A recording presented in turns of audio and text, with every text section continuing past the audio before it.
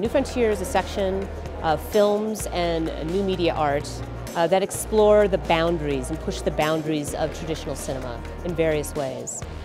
New Frontier exhibition is an exhibition of work that comes from photographers, designers, technologists, filmmakers, fine artists, all of which are engaging with the moving image and telling stories with the moving image in various ways. Well, what's new about New Frontier is that we've moved from the Yard to Main Street, and what's exciting about that is that we're all over Main Street. We're on 3 different locations of Main Street. Clip Collective is going to be projecting onto the Egyptian every night.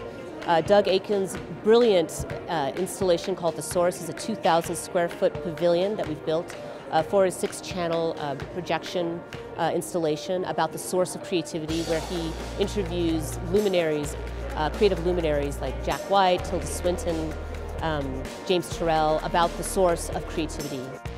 This project is a kind of ongoing project. It's a living artwork in a sense.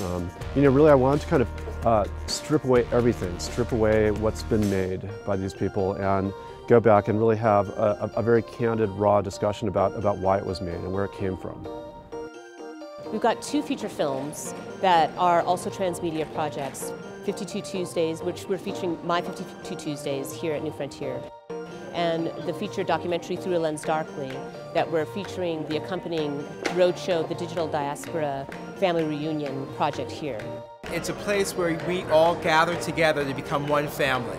And so people can upload their family photographs of families they choose, or their biological families or friends, and it becomes part of our Instagram campaign, and they could print out their family photographs right there in our installation. Jacoby Satterwhite is a performance artist and fine artist. He works with computer game imagery and sexuality, also with club culture, all to explore sexuality in ways that engage with the gaming environment.